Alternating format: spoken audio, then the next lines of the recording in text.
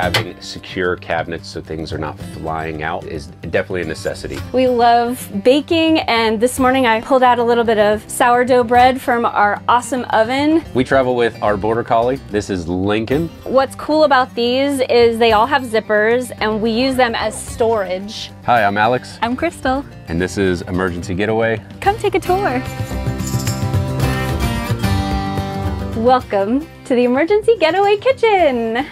Alex built this just for me because I love to cook. I have a beautiful butcher block countertop. I have enough room to cook and chop. There's room on both sides of my stove so I can add things when I need to. We have tons of cabinets. Everything's put away because we are off-roaders, and if anything's out, it goes a fly-in.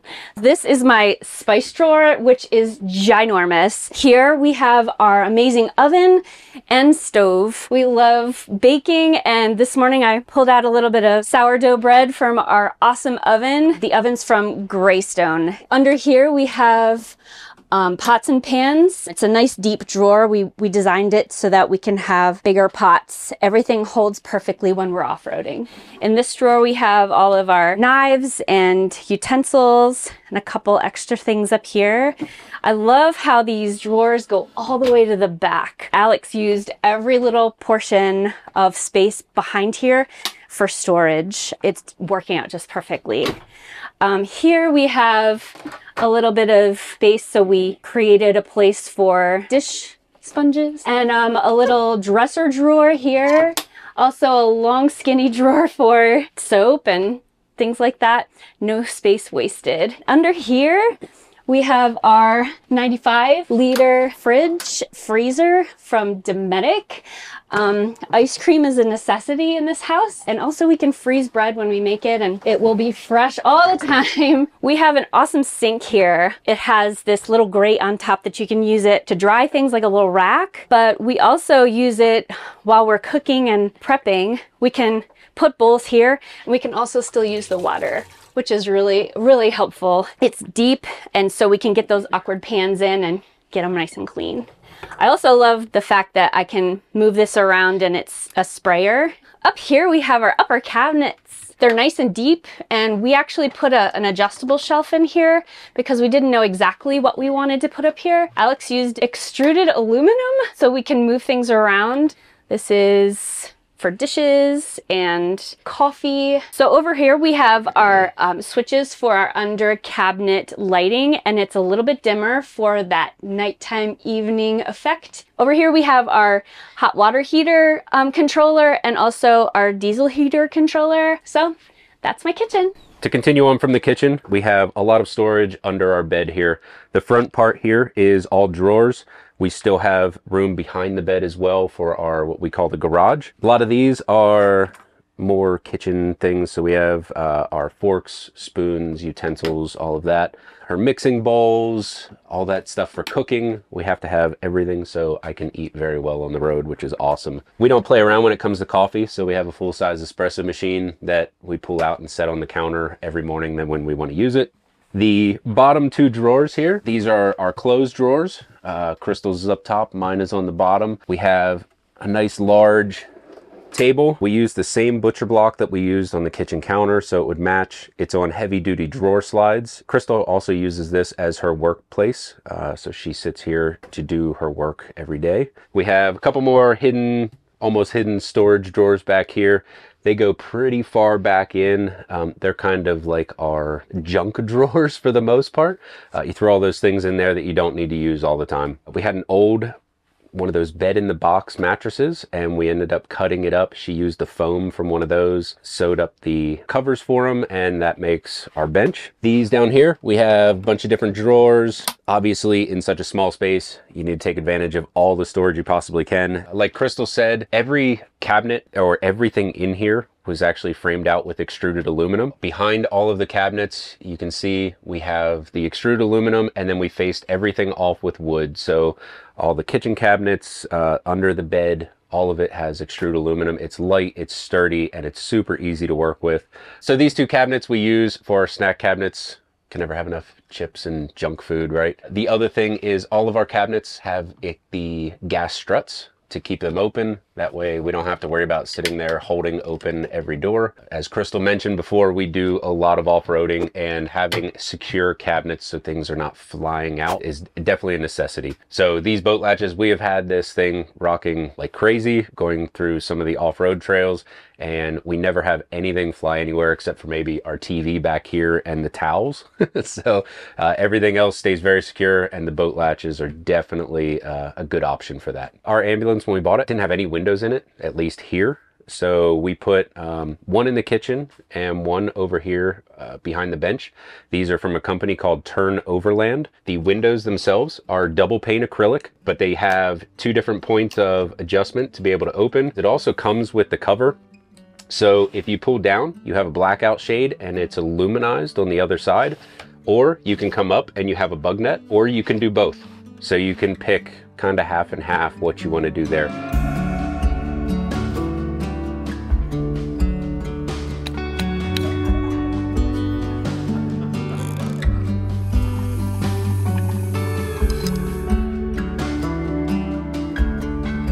We are from Pennsylvania, and we bought an ambulance in 2019, and 3 years later we decided to sell everything and live in an ambulance. So we've been on the road for about 6 months. We decided on an ambulance for our home because it is a super solid vehicle.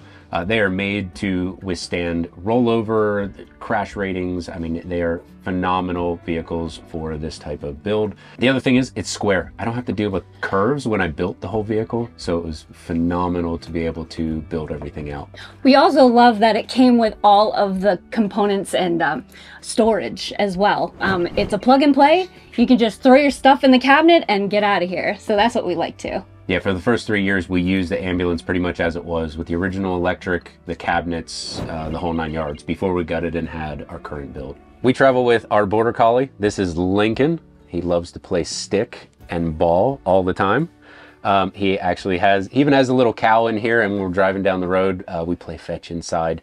But fetch is his thing, and he loves to be outside all the time. Welcome to the bedroom. We have just about a queen size bed. I cut off a little bit, maybe this much of one side and maybe an inch off the bottom. So it's pretty much full size. So when my mom and I made couch cushions, we also made these little pillow cases. And what's cool about these is they all have zippers, and we use them as storage.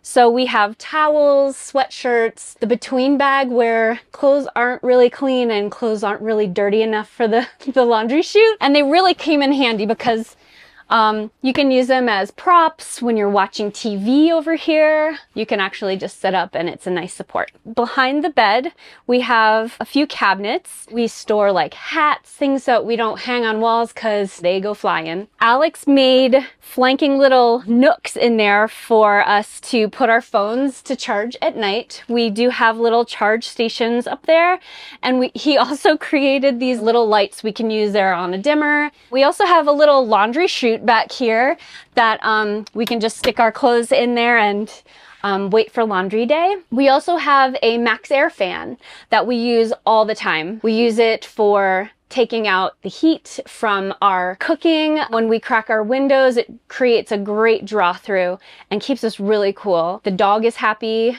We've been happy thus far, but as you see on this wall, we also now need an AC unit. It has been really hot out here in the West. We decided to level up and get an air conditioner to just take the humidity out, or just to take it down a couple degrees so we can sleep better. Over here we do have our TV, and it's on a swivel mount, and while we're sitting in our living room up front, we can watch TV and kind of unwind from the craziness of adventuring. It also picks up, and we can move it over here to this mount over here, and we can sit down on our bench and maybe watch something while we're eating dinner. And it's great just to have options if we want to relax in different areas. So if Alex is sleeping and I want to get breakfast started, I'm making bacon, and it's great to have this divider here. So we've covered this with a peel and stick tile, and it has held up really, really well. We primed behind it before we put the tile up, and it has held very well. So for us, one of the major things with hitting the road full time, we decided that we wanted a full bathroom, running shower, the whole 9 yards. We came up with this design. It seems kind of small, but for Crystal and I, it works out really well. I believe it's a 32 by 24 inch RV shower pan on the floor. We framed out the entire part with the heavier duty extruded aluminum, put plywood, and then we have, this is actually a shower wall kit from Lowe's, I believe. And it comes in panels, so it all clicks together. It's not actual tile. Super easy to cut down. We actually used a utility blade and it would cut down to size. When we use the shower, we normally pull our Nature's Head toilet out. The Nature's Head toilet is fantastic. Probably one of the best things we have in here. We do have a nice light and vent fan. This is from the same company that makes the Max Air fans. And you pop it up and it only pulls out one direction. It doesn't have the different variable speeds like the larger fans. The other thing is we have the Nautilus shower door. These are great. They are very compact. They wrap up in this little tiny tube off to the side, so you don't have a big door swinging open. So the Nautilus door is fantastic. Highly recommend those. For our shower head, we got just a standard house shower head, but it does have a lower flow rate. It's about 1.5 gallons per minute, so we're not blowing through our water when we're taking a shower. So we have our normal handle, and then it has the standard head up top as well, so you have a couple different options. So our water tank is 65 gallons, which is very large. It's a lot of weight, but we like to stay off grid as long as we can. And one of the goals for this build was to be able to stay off grid for, I would say, probably about a week before having to go back into town. And I feel like we've accomplished that pretty well. So in such a small space, hooks really come in handy. We do have these foldable hooks. We have one here, one here. It's nice that they fold away, so that way when you're walking by in a tight space, you're not going to catch yourself on them. They're super inexpensive, but they really come in handy. The hardest part about buying an ambulance is all the electrical components that come with the vehicle from the factory. There is miles upon miles of wiring in here, and when we did the demolition going through, we tried to rip out as much as we could of the items that we didn't need, keeping still some of the ambulance portions functional. So we still have the original computer board here. The screen still works. It handles the heat and AC unit. We did keep the heat and AC unit that came with the original box, and which is really nice when you're driving. When the truck is running, we can run heat or AC, and it runs in ventilation that goes back on the ceiling. I did upgrade all of the electrical for the house portion of it. Down below here, we have 2 Signature Solar server rack style batteries. They are 400 amp hours each, so we have 800 amp hours of lithium battery. Behind here, we also have a 3000 watt Victron inverter. We have pretty much our whole system is through Victron. They do a fantastic job with being able to connect everything together. So we have our inverter, charge controller, we have a DC to DC charger. We also have the Serbo GX to allow us to connect a lot of things together. One of the other things we use down here is a Ruvi tag. The Ruvi tag connects into our Victron Serbo GX, and it allows us to monitor temperature and humidity inside the ambulance. We said earlier, Crystal works in the back at the larger table. This is my workspace. I have the front seat. This is a nice little swivel. Allows both of us to work separately, so if we're on Zoom calls or anything like that, we have our own space to be able to work at. We did upgrade the seats in here. The original ambulance seats were absolutely horrible. We pretty much rode down the road sideways because they were all crooked and worn out. So the Scheelman seats are fantastic, worth every penny. They have something like 10 different points of adjustment, come standard, heated, and when you're on the road and you're in the seats for a long time, it is really, really comfortable. We did, as you can see, we put swivel bases on here. The swivel bases were very easy to install. It was basically a 1-for-1 swap, and then the Scheelman seats bolted directly to that. It does make it very nice to have our own little living room space, a nice place to come relax, have a comfortable seat to sit in, and be able to kick back for the evening. So our rig is a 2003 E450, does have the 7.3 liter Power Stroke in it. Now that it's lifted and 4-wheel drive, it definitely drives different than when it was 2-wheel drive. It allows us to really make it pretty much anywhere we need to go. Previously, when it was 2-wheel drive, I think our biggest hurdle was the ground clearance. Now we have the ability to just clear those things or put it in four-wheel drive and pull right out and get going down the road. Over here, again, we kept some of the original ambulance parts. This here helps run the rear heat and AC unit with the different buttons. Here we have our drying rack for towels. This is from IKEA. It's really nice, has extendable arms, and you have 3 different points, swivels. Our max air fan control, and also our lights. So our lights in the ceiling are in 2 zones. We have our front zone that is pretty much from the bed forward, and then we have our rear zone, which is just over the bed. Both are dimmable and under different controls. We also have an outdoor light, LED light on the side of the ambulance, and that is dimmable as well. This was from the Serbo GX. This gives us all of our information about power, solar, pretty much anything we need to know about all the systems in here. We do also have it rigged up for our water, so we can see our water levels. We have a Bluetooth, it's almost like a sonar sensor for our propane. So we can tell our propane levels on here as well. We have our temperature sensors. Going back to the hooks, we found this on Amazon. I think it has like 5 different hooks. They all just fold down and up. Crystal found these shoe holders. We were tired of all of our shoes laying all over the front door. They literally just stick onto the wall, and they have a little screw so you can screw them on, and they've been working fantastic to keep the entryway a little bit more clean.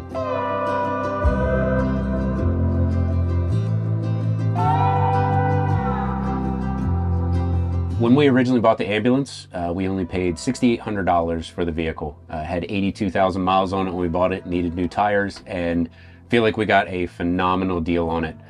We used it for 3 years as it was, and when we decided to go and gut everything, we ended up in the build, interior build, electrical and all of that, we're in it for about $35,000. And then the 4x4 conversion was probably around another $25,000 on top of that. So all said and done, the way it sits now, right around $70,000. So one of the ways that we afforded to be able to do this was we sold our house. We took advantage of the housing market.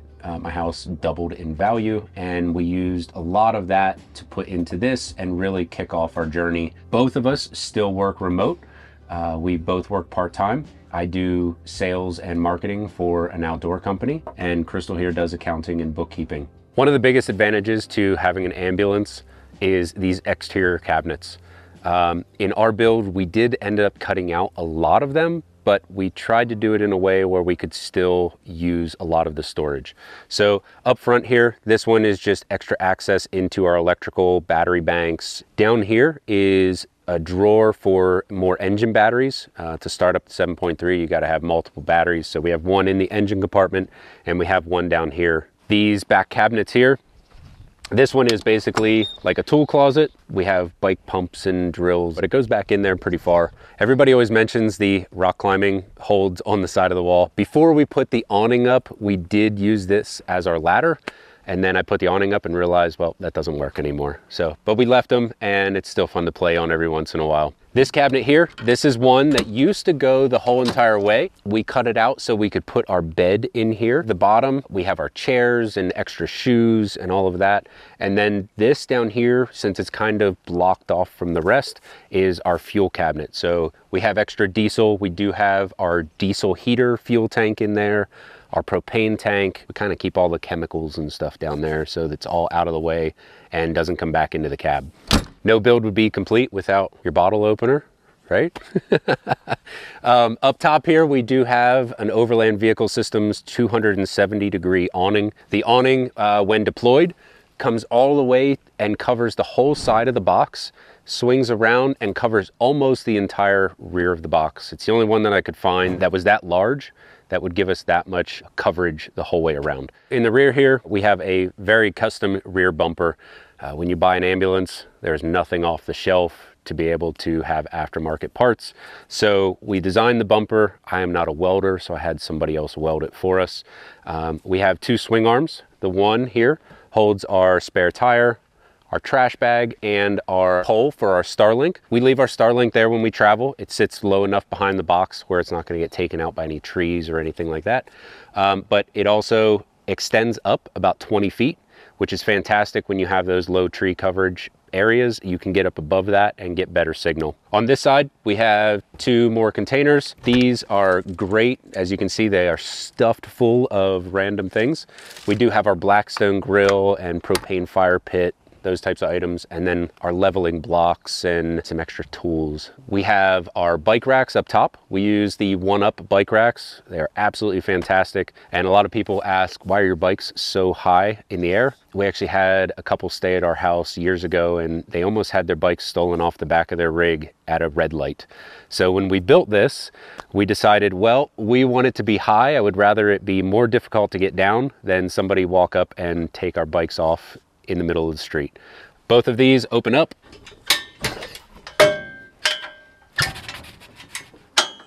Both of the swing arms have locks to keep them in place so they're not going to fly all over the place if you're on an angle. In the back here, we do have garage storage. So we have a big bug net, magnetic bug net, so we can keep the doors open, keep the breeze coming through.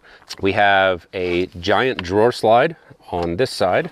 We have 6 of these front runner totes for really good organization. So we keep this side for the bulkier items. We do have a lot of our winter clothes and other gear. We have a little tiny vacuum pump with the bags.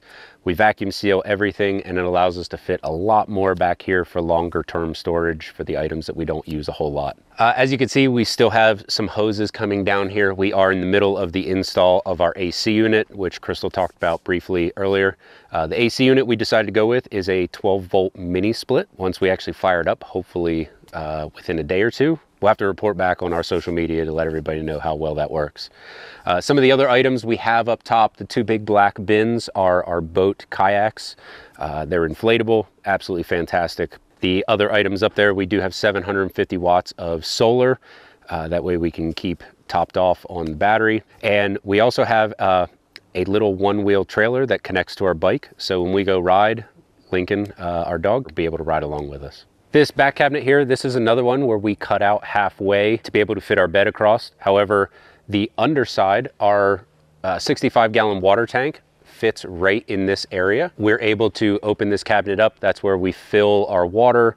This is where our water pump is. We have basically a standard RV style hot water heater that we had to cut the hole in the door to be able to have that mounted. Our diesel heater is in this cabinet. So all of our water components are in one area along with the diesel heater. So when we do any winter camping, I can fire that diesel heater up. Even running it on low will be warm enough to keep everything from freezing along the way. These double doors, this is basically some storage and the back of our kitchen. If I ever need to access the plumbing under the sink, I can open that up and I don't have to worry about climbing under the counters or anything like that. This one here, we actually cut this cabinet out completely. This is where our shower is now. However, we did run some plumbing up here, and we now have the ability to hook up a hose and have an outdoor shower. We do also have shore power here. This used to be for running the heat and AC unit, the rear one, but we completely disconnected that, so this one isn't functional.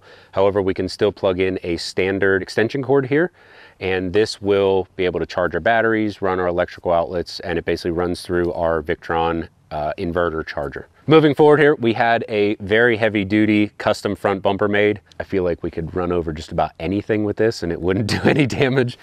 Both of the front and rear bumper are made out of 1/4-inch steel. They are not light bumpers by any means, but they turned out fantastic. When we had the ambulance converted to 4-wheel drive, it did get lifted and we had some upgraded components. The front now has a solid front axle. We are running 33-inch tires, and we upgraded to the really nice aftermarket Fox shocks all the way around for a better ride. Up top here, we did put an over-the-cab rack. We did get the basket for some extra storage, and we ended up just putting a box up there. The box gives us some more waterproof storage, so we have off-road recovery gear, some more tools, and just extra items that we don't really need access to all the time.